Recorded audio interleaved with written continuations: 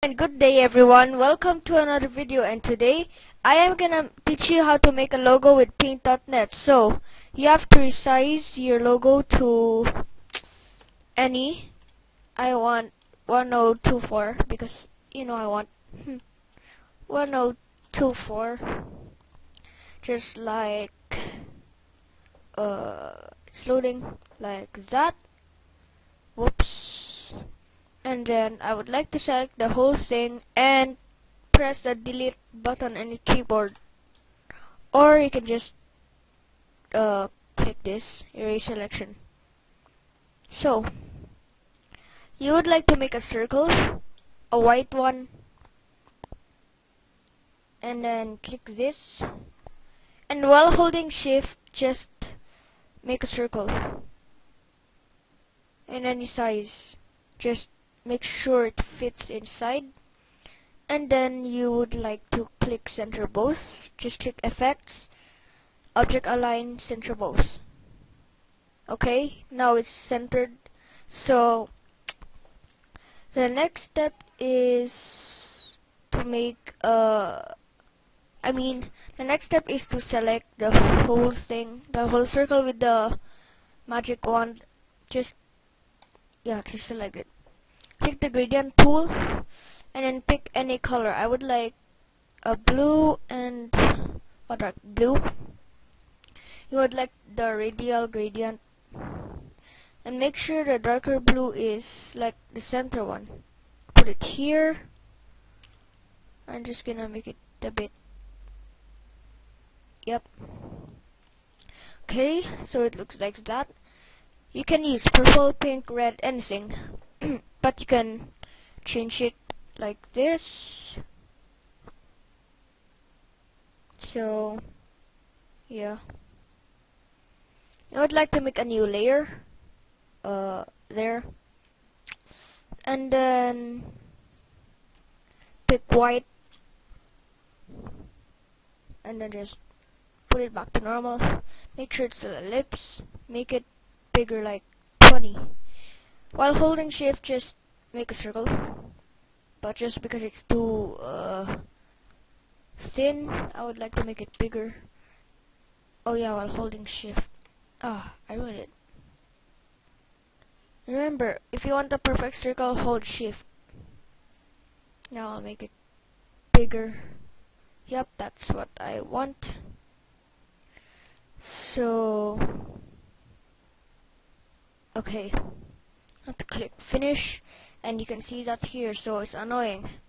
So click object align and center both, so it's perfectly centered.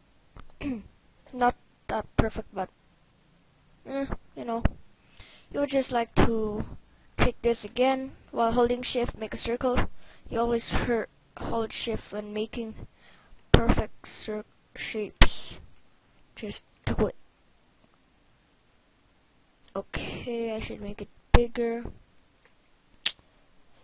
Okay, make sure it's in another layer, and then center both again. Yep, merge it down,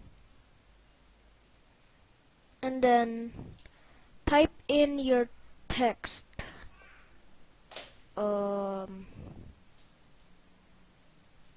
I think I want that one. Yep, that's good. I should definitely make it bigger. 310. Meh. And then you would like to center it both again and merge it down. Get your magic wand, and while holding shift, click the H or I, or just your text, click edit and cut. There. Okay, so yeah, now you would like to get a gray and white. Get your magic wand, yeah. While holding shift, just select the white area, and then get the gradient tool use Linear, I guess you pronounce it like that. So you have this one. So the next step is to get this rectangle select tool and then select it to the center like that, and then click adjustments, hue or saturation, and then just make it a bit brighter. Yeah. Yep, it's brighter. Now you want to click effects, object, drop shadow. Actually that's a plugin, so you have to install it. Just search drop shadow plugin for paint.net. Yeah, you would like it to be black. Put the blur radius here, widening radius a bit low.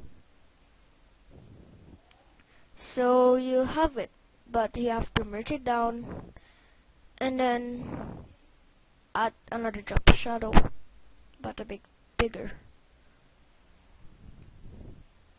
Okay, now you can just make your own background and you're done. So this looks a bit shiny. Yeah, it is shiny, and then like that's the light.